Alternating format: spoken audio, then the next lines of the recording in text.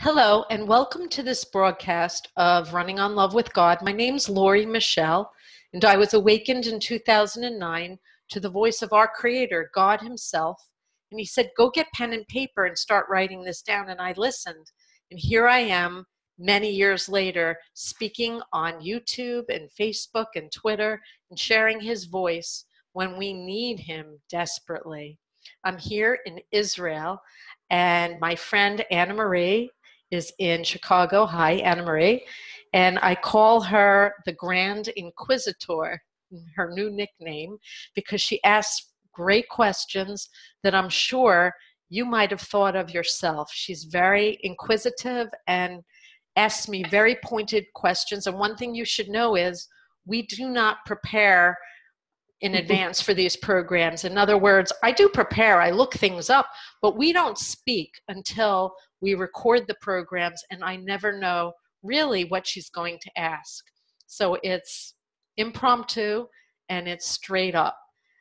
This program tonight is about creation versus evolution, or better said, the name of the program is Who Wrote the Torah? And is it the truth? There's a lot of people who deny that the Bible and the stories in the Bible are truthful.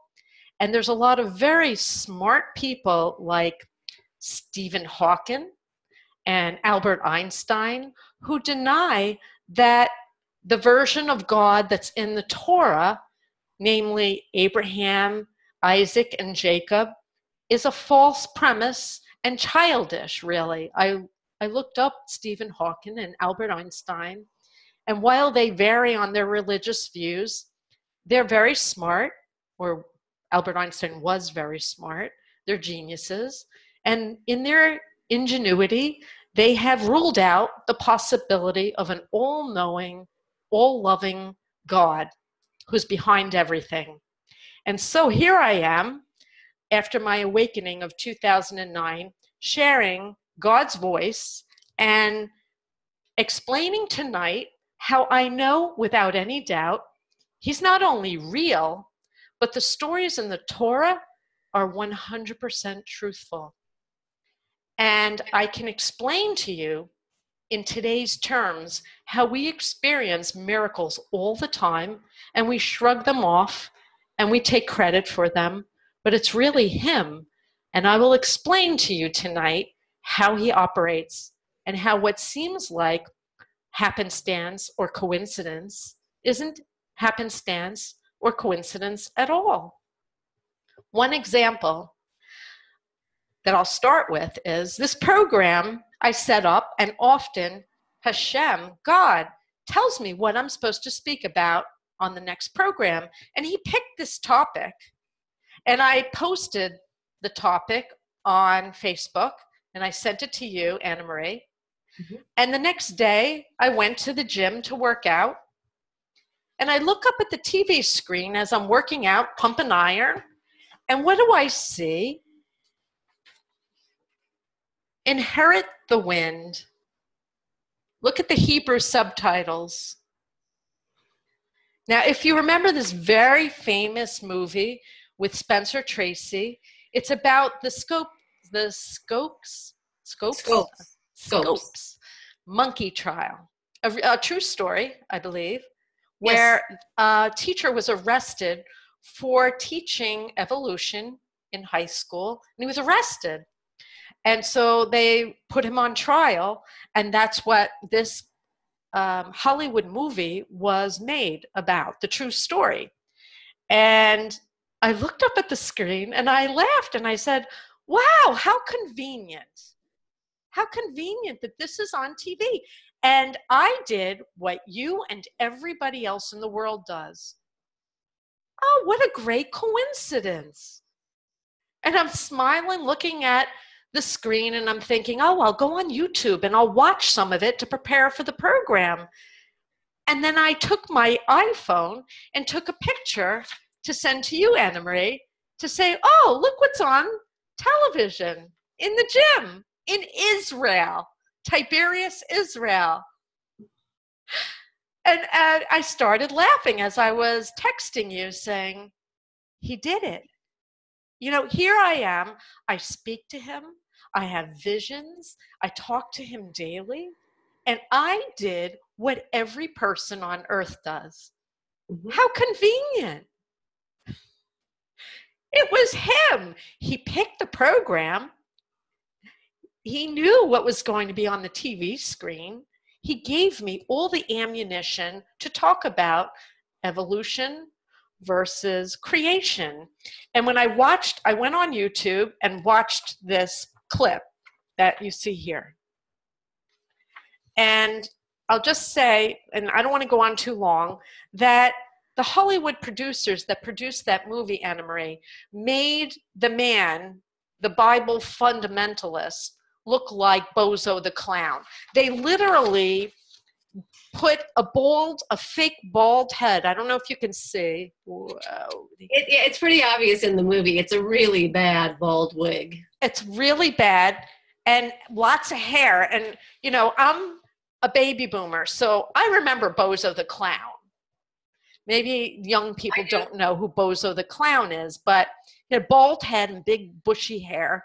So, and then he's sweating. And as Spencer Tracy is interrogating him about evolution and don't men have the right to think, and how could you possibly believe that the world was created in 6 days when there's irrefutable proof that there are fossils or there is rocks that are millions of years old?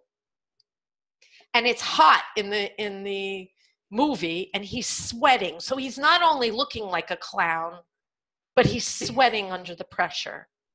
And they made him look like a buffoon because he believes in the authenticity of Genesis. So here I am in 2017 telling you God's real. Genesis is the real deal. And he is behind everything, whether you believe it or know it or not. Now I'll turn the floor over. The first thing I want to say is one time when you and I were talking about Genesis and the creation in 6 days, I said something to you about, Lori, really 6 days? And what you replied was, what is a day to God? Right. I thought that was perfect. So do you want to go on a little bit about that? Well, I don't remember answering that way, but that's the truth. And even in this movie, Spencer Tracy gave that argument to the Bible-toting fundamentalist on the witness stand. Spencer Tracy actually made the argument for 6 days of creation by God. He said those words, what you just said, that I had responded to you. So that's the truth. Hashem explains that 6 days is not necessarily 6 24-hour days. He just said they're not. It's not. And what we're counting from the beginning of creation when we celebrate the Jewish calendar is the beginning of mankind. Well, they talk about the 6 days, but it's the anniversary of the creation of humankind being brought into existence. So again, it's not 6,000 literal years. Well, it's not for all of creation. The earth itself is many millions of years old. And the universe is older than that. But mankind, people, Adam, Eve, is 5,778 years old. He just said yes. But again, not our years, because there are human fossils that go further, way further back than that. But not human fossils, human beings.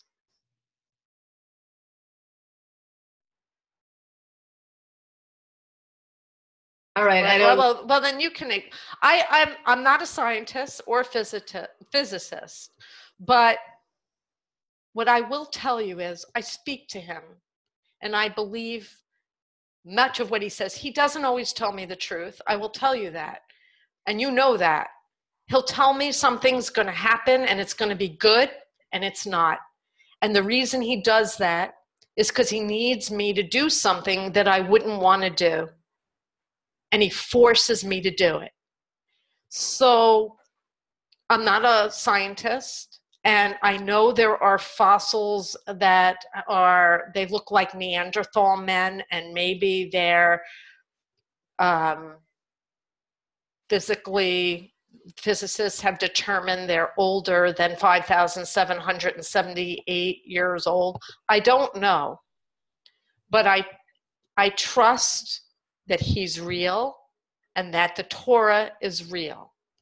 And beyond that, I can't explain any more than that. I'm not a scientist. I'm just a mom who had my own marketing company, and he woke me up, and I talk to him day and night, and I can explain how he operates where it looks like things are happenstance and they're simply not.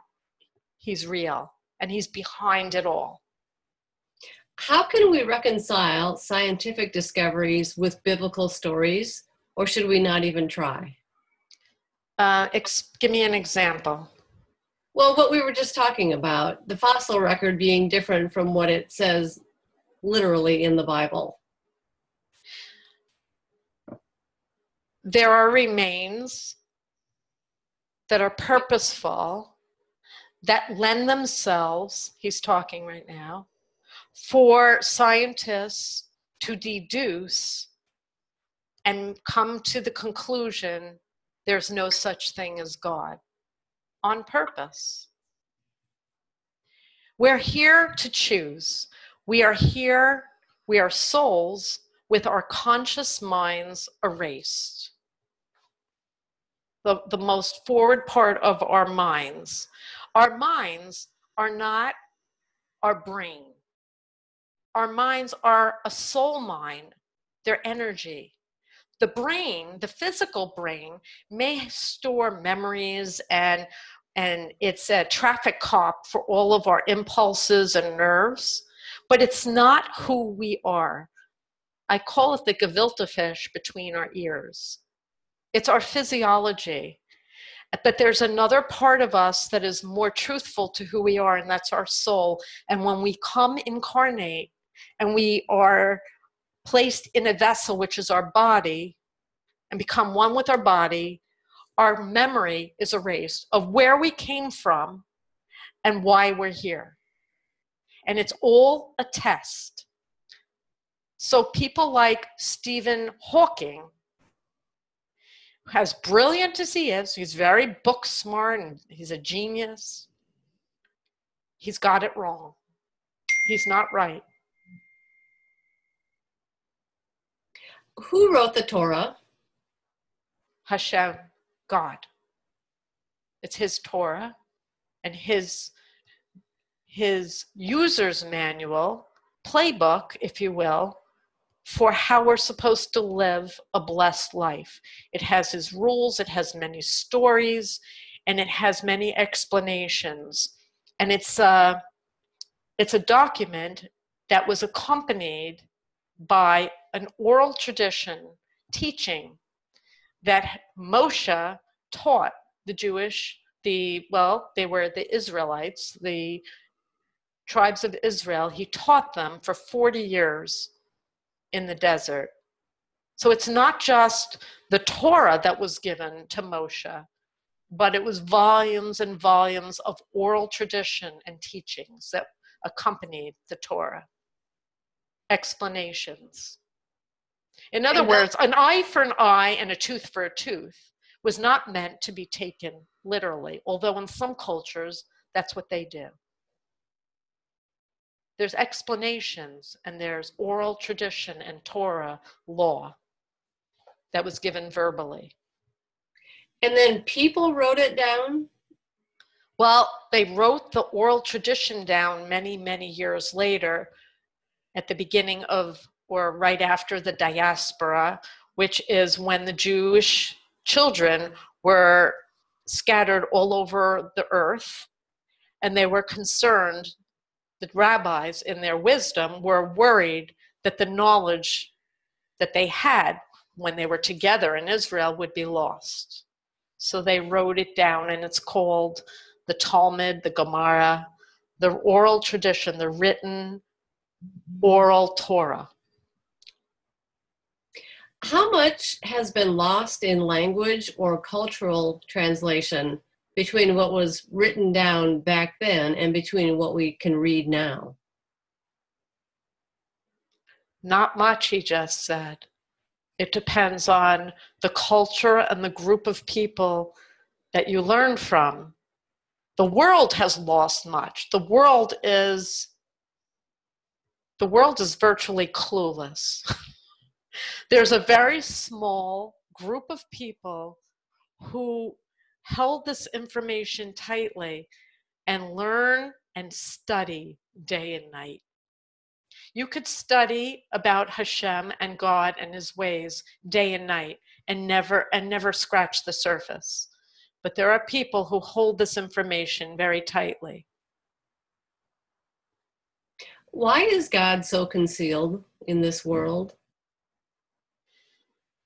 He hasn't always been concealed, this concealed, and he's really not as concealed as you might believe he is. There are many miracles that we no longer consider miracles because we believe we're God. There's a whole philosophy that God is an energy that we're all part of.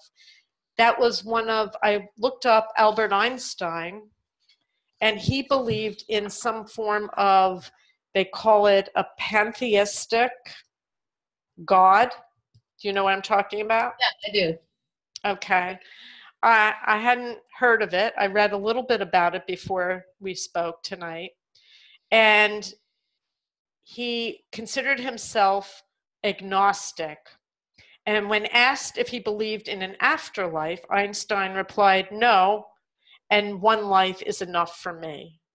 Well, much to Albert Einstein's dismay, when he died, he found out what a lot of people do when they die. And there are people who have died and returned to talk about it. And I've sent you videos of a young boy in Israel, 15 years old, who died for quite a while and returned. And there is a consistent explanation of what happens when you leave your vessel, you leave your body, and where you go. And they're not inventing it. It's not fiction. And according to Stephen Hawking and Albert Einstein, it's childish to believe in a personal God with human-like attributes. It's not childish. In fact, the opposite is true. Stephen Hawking and Albert Einstein were the height of narcissism to believe that there's no such thing as a creator, to believe that you can explain away everything that there is and that we are God. We're all part of God's energy. Well, Stephen Hawking in 2014 was interviewed and said he's an atheist. He doesn't believe in God. But just recently, a few days ago, he came out with a warning, a stark warning. He's in a panic. Well, I don't know why he's panicking. He's panicking because he's worried that artificial intelligence will one day take over for mankind, and sex robots will start to multiply, and humankind will be extinct, which I found, this was just in the news a few days ago. So I said to Hashem, well, why is he in a panic? What does he care? Evolution, BFD, sorry. Who cares? It's just another evolution, it was Neanderthal men and monkeys. Then there was men, and he doesn't believe in an afterlife. So, que sera, sera. Now we'll have sex robots. Big deal. Sorry to be so blunt, but that kind of arrogance makes me very angry because I know firsthand, face to face, I listen to him, I literally can see a spiritual image of him, and he is like us, but he is not us. He's God. And he's very personal, and he's very attentive, and he's aware of everything and every person. He's very aware of you. He's very aware of me. And I can give you personal examples of how I know this. Okay, do it. Do it. Okay. Well, this morning, in preparation for this program, I'll give you my own personal example. I woke up this morning and we were talking. We talk every morning. I wake up, good morning, good morning. And he shows me images and then has a conversation. We were talking about something, and I don't even remember. And suddenly, he put this in my mind, right here. This is a yahrzeit light, a lamp, a candle. It's a memorial candle, and Jewish people, when we have someone we love that passes away, on the Jewish anniversary, on the Hebrew calendar, every year, we light a candle in memorial of this person. And there are 3 people every year I light a candle for: my father, my mother-in-law, and my father-in-law. And I have, and the Hebrew calendar does not go by the Gregorian calendar, and the date that you light your candle is different every year because it's not the same date that they died. So it's November, and he showed this to me, and I said, oh, I said, it's a yahrzeit lamp. He said, yes. I said, do you want to talk about death in general, or do you want to talk about somebody's yahrzeit? He said, one person's yahrzeit. I said, one person. I said, do I know who it is? He said, yes. Who died around this time? And then I realized it was my mother-in-law. And I thought, it's not on my calendar. I have a calendar and a reminder. And for some reason, my calendar on my iPhone was wiped clean. I didn't get any reminders. And her yahrzeit, the lighting, is on November 16th. 10 days from now, 11? 11. He was reminding me. The chances are very good that it might have come and gone and I wouldn't have lit the candle. I had no reminders. I have no one from America that would remind me or send me a reminder. And that, he did it for 2 reasons. He did, of course, to remind me, because I would have been so upset if I didn't light a candle for her. I loved my mother-in-law. But he did it in preparation for this program. This is how he operates. Now, if I wasn't awake and I wasn't speaking with him in back and forth English dialogue, I would have dreamed about the yahrzeit light, and I would have woken up and I thought, oh, yahrzeit. And I might have come up with the answer, right? And I would have shrugged it off and said, oh, I dreamt about it. She was on my mind. I'd have a million reasons to explain away what God gave to me. He gave it to me. We talk back and forth. This isn't a chemical something in my brain.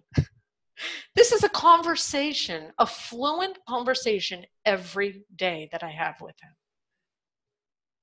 So are you saying anytime we suddenly remember something, that's actually an image from God that we're receiving? Or do we sometimes just randomly suddenly remember things? He says to me, the only one that puts dreams and visions into our minds is him. But we're surrounded by love, by spirit. Parents that passed away. So, but they don't know our secret thoughts. Only Hashem does. So sometimes you'll be in a car driving, and suddenly you get this urge, step on the brake, and you stop short. You don't even know why you're doing it. You just have to step on the brake. And you stop in a nick of time and an ambulance comes by and you would have been dead. That spirit world, it could be God or it could be others screaming at you, stop now, and you jam on your brakes and they save your life. Okay, so we're surrounded in spirit, but there are other situations where he gives us the answer. Music. There are many people who write and produce and compose music. And he will give you songs and he gives you assistance. Spirit world will also intervene. But technology, here, I printed this out. Now, on my program that I posted a picture that said, you see it? Yes. You want to read it? Can you read it? No, it's too far away for me to read. It's too wet. Okay, I'll read it. But I can kind of remember what it said.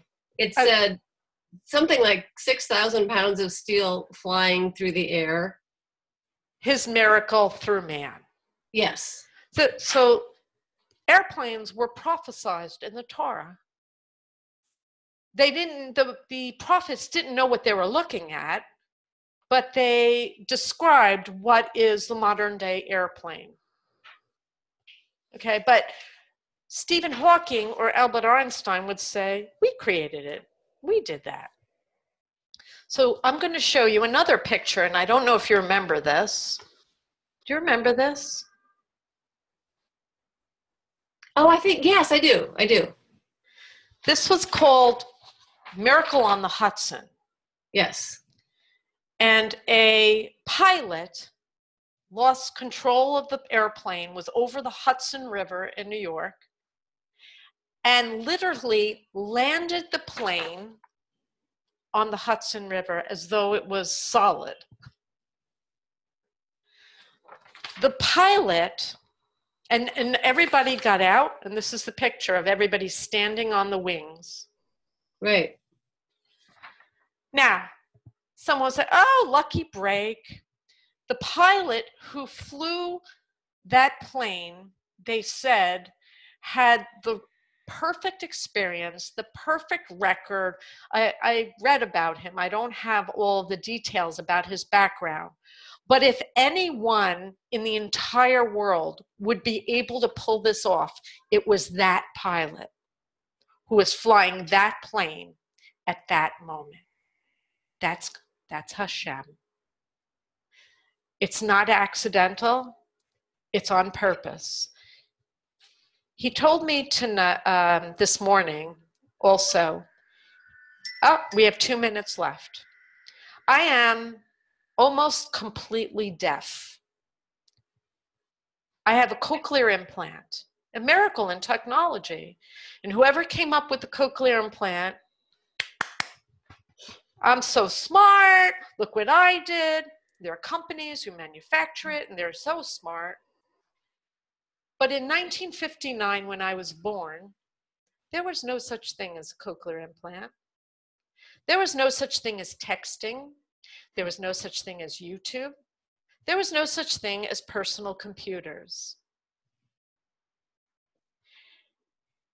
If today was like 1959, I wouldn't be able to speak to you. I would have gone deaf. I would have lost everything. I wouldn't have people in my life. I would have learned how to sign. I would have had to walk away from our relationship because you could no longer speak to me. None of this is an accident. I was awakened in 2009 to the voice of God himself. And I have texting and YouTube and video chat and all this technology and the miracle of a cochlear implant that wasn't around the day I was born. Is it an accident? I'm telling you, no. There is no accident. There are no accidents. He speaks to us. He speaks through us. He works through us. This would not happen without his say-so and his involvement. He's involved in everything. And just as he flashed this in my mind's eye and had a conversation to remind me to light a memorial light for my mother-in-law. He does this to us, to all of us, all the time. And while Stephen Hawking thinks that he's brilliant and he does it all on his own, we do nothing on our own. He's involved in every moment of our lives. And he's pure love. And yeah, Albert Einstein had it wrong also. He loves, he feels, he has anger. He's human-like, but he's not human at all. He is our creator and the master of everything that there is. And we need to thank him and appreciate him in every moment. I hope you enjoyed this program. Go to lauriemichelle.net. Contact me. I'll share more stories. I have daily stories to share with you about how real he is. It's very inspiring to know that we're loved and we're looked after and everything is on purpose. And this, YouTube, video chat, text messages, all of it is for this time to come together and learn how to get it right and bring world peace in our time. God bless you. May there be peace in our world in our time. God bless you.